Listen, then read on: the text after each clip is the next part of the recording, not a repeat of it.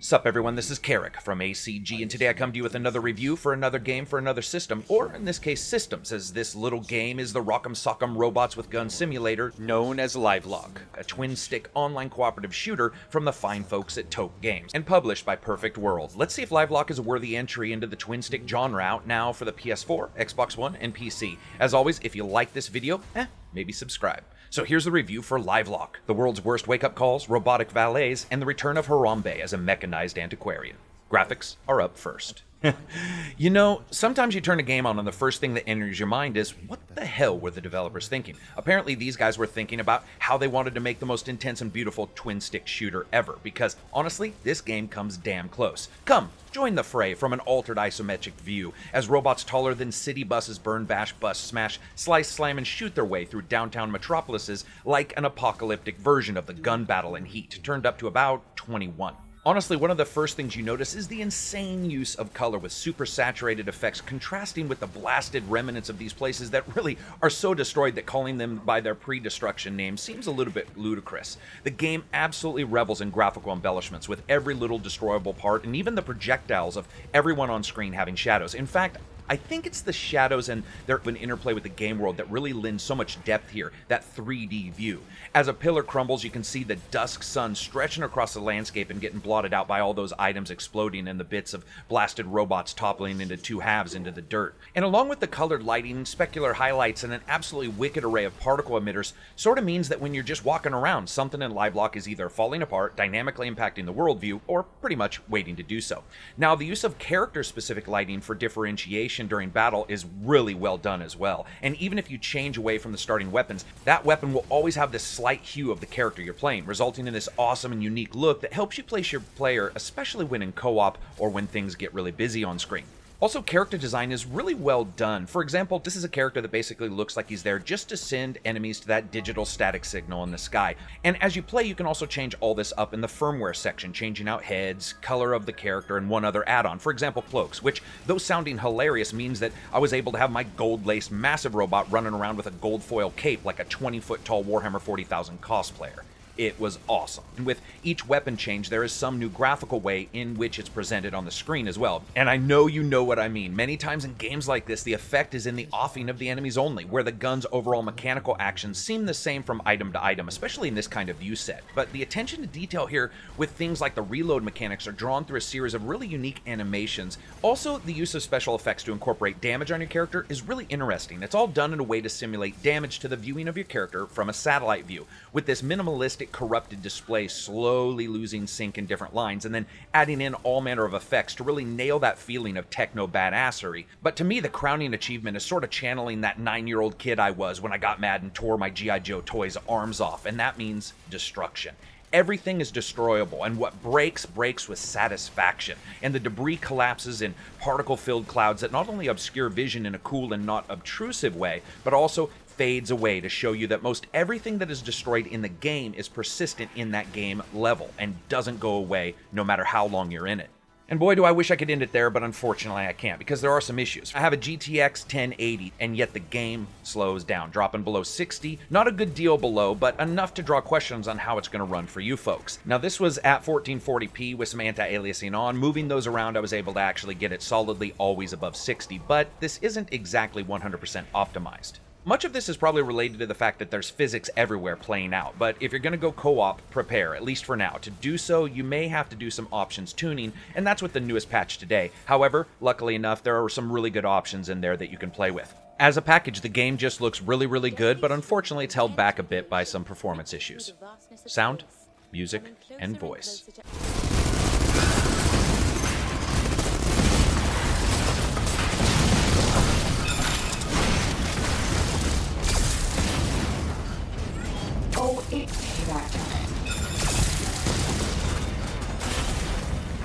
Tread lightly, intellect. This area is crawling with hostile. No rest for the wicked.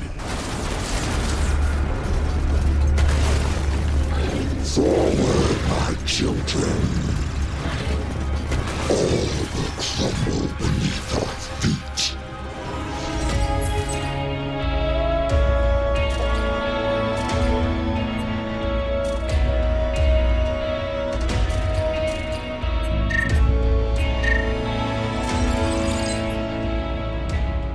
And of course, sound is up first. You know, in a game like this, sound and its importance can't be denied. It's a third eye to alert you to enemies' locations, the indicator of hits on enemies off screen, or warnings of new threats. And here, it's done really well. From the slam of these massive steel bodies hitting one another hard enough for Richter warnings, or this high shrill of shredding enemy robots apart, all the way down to the individual weapon rates and missiles burning past you left and right. It's all done very well in the surround spectrum. Sadly, there is a lot of repetition, and I was really surprised to find that most of the guns when fired have almost no variation, and man, can that get a bit annoying to your ears when you're retreating from a stable of enemies and the gun sounds like it's stuck in a sound loop.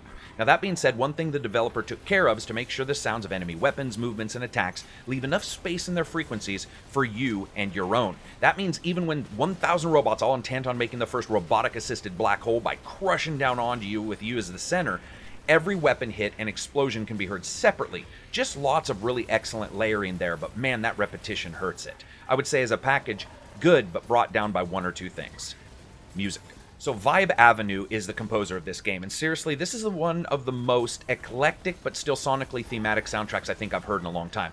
I mean, in one level, there's a chance you're going to hear elements from spaghetti westerns, horror synths, long drawn-out horn solos, bell accompaniments, and crunchy techno chords. This is meticulous stuff, because I honestly can't remember the last time an Asian-inspired woodwind faded out of a haunting synth chop in my life, but well, there you go. Hell, it's even got a horn guitar pairing, which was just fantastic. While I may not have heard a good deal of these stylings all together at once in the past, I actually want to now. It's really surprising that they kept it together thematically, but it does. It is a really unique soundtrack. Very good. Voice. This is actually pretty well done as well. It's modulated to heavy robotic effect, and the main characters don't speak with emotion as much as they do personality. Now, this is a difficult road to ride, as it could easily become Short Circuit the Charlie Sheen edition, with robots acting and emoting much more than they should. Here, the personality is more at play than true emotion. For example, Hex, a fast-moving, sophisticated robot that sounds a bit more like a martial artist professor might sound than anything else. One part bravado, one part odd humor. Or Vanguard, the female voxed character that challenges pretty much anyone who enters a screen. For me, one of the main enemies, though, takes the cake. A mixture of Megatron from the new Transformers movies, but actually a capable commander. His threats have real traction, and the modulated tank track growl in which he seems to communicate through is really well done and adds a lot of presence to that character. Pretty good voice. And up next, of course, is the big dog gameplay. So the story goes something like this. Somehow mankind found out about a gamma ray burst on its way to Earth. Ignoring the fact that gamma ray bursts probably don't send RSVPs in the end, humanity still needs to do something, so they decide to upload all of their consciousness to a data bank. You are called the Intellect, and you basically are woken up, and it's your job to rush to the place known as Eden and reawake humanity, so they can basically go out into this absolutely horrible world. But regardless of bad orders, you set off to do your duty. Now, first thing you do is pick campaign or open protocol mode, which is sort of a survival style. Then you pick if the game is private, offline, online, and that kind of thing, and then you jump in. Like any twin-stick shooter, the magic is really in the movement and in the mayhem, and in many ways, Livelock really nails it. First, you start off with just your primary weapon and begin blasting. With most enemy deaths, this game's version of money pops out of their digital pinata bodies, and you traverse each landscape with a pretty good waypoint-style system as the story unfolds around you. Of course, with traversal really meaning shooting everyone in their face. And it's phenomenal. Everything just feels right, with everyone having melee attacks regardless of the weapon they're carrying, which means that even in a pinch, smashing someone in the semi-grill face can still do some serious damage. It never really makes you feel super weak. Weapons have reloads that you can auto or manually reload, both offering their own benefits. And they all have specific status effect changes, like slow, laser burn, and otherwise, that do more stack damage. And that can really mean cooperative team destruction as well. Now, as you battle it out, you begin to gather functions, which are basically class-based skills and new weapons all along the way up to level 30. All manner of functions are available, and since they can be upgraded, it's almost daunting really in the number of different options when you add that all together. Orbital strikes, active camouflage, electrical shields, drone attacks, cluster mines, robotic one-liner, doppelgangers, and sentry guns. Nothing is wasted here, and there's even more. While there are a number of functions,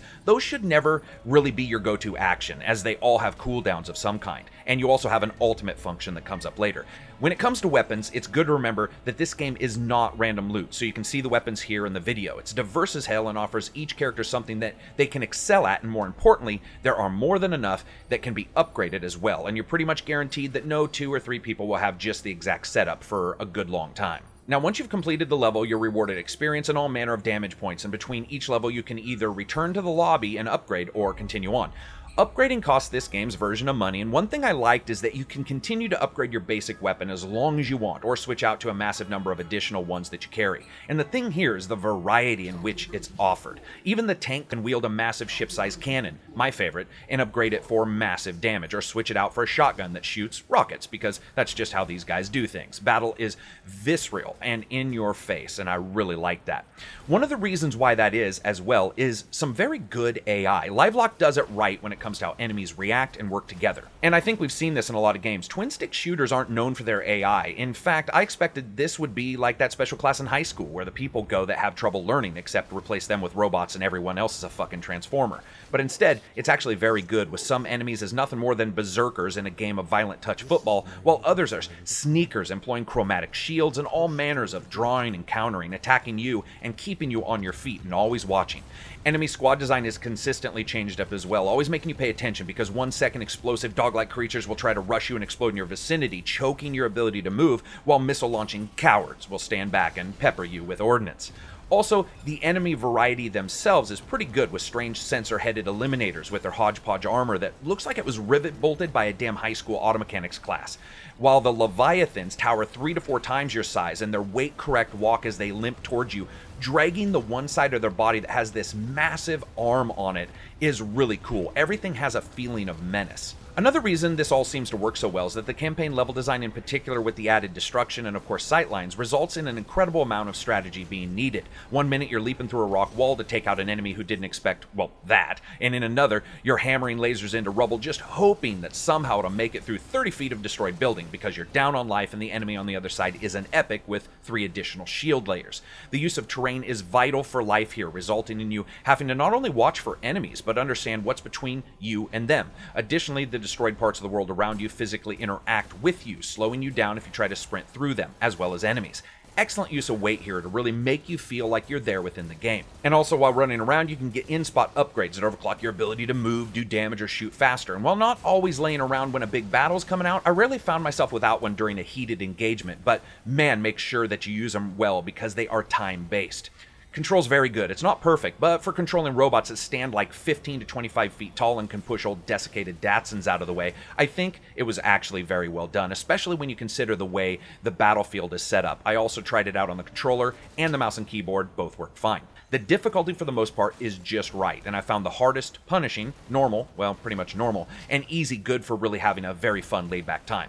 Rewards at the end of the levels do adjust depending on difficulty. But unfortunately it does have some issues. For example, the lasers or ranged weapons never aimed exactly where my cursor was, but instead was always slightly to the left or right, making gameplay a bit more difficult than I think it needed to be. Now, a recent patch seemed to fix that a little bit, but it still occurs. And also, even though all the engagements were well done and the AI is good, there are engagements where the difficulty can shoot through the roof, especially as you can't move through enemies, so you can get stuck in between them in the world's worst robotic prom date. In those instances, everyone's going down. Also, the lack of local co-op hurts this title immensely. I know it's a dying option, and I know that there's some frame rate issues here, but man, this game, it practically screams for it. And of course, all that brings us to fun factor. So, without a doubt, this is the most fun I've had in a twin-stick shooter since Geometry Wars, and I'm not comparing it to that luminary title, but that's just the truth. The unique atmosphere, engaging locations, and the strategies needed, as well as a profoundly well-playing gun dance, meant that I was engaged at all times. It may drop a frame, or 3, but hot damn, it looks and plays insanely well while doing so. So I rate games on a buy, wait for sale, or never touch again rating scale. This is not only a buy at $19.99, this is easily one of the best games of its kind to come out in the last 2 years for me. This is exactly what this genre needed, a game that was good, cost just about the right amount of money, and had some insane replayability, and even the mixture of enemy classes, efficient AI, and who gives a fuck about friendly fire kind of gameplay is just outstanding fun. While this has been a hit and miss month for gaming, I'm incredibly stoked to see this genre get a winner. So that's it for me. I hope you liked the review. If you did, give it a thumbs up. Check out Twitter. Make sure to follow me there, Patreon. If you didn't, give it a thumbs down. And as always, peace out and enjoy the rest of your week.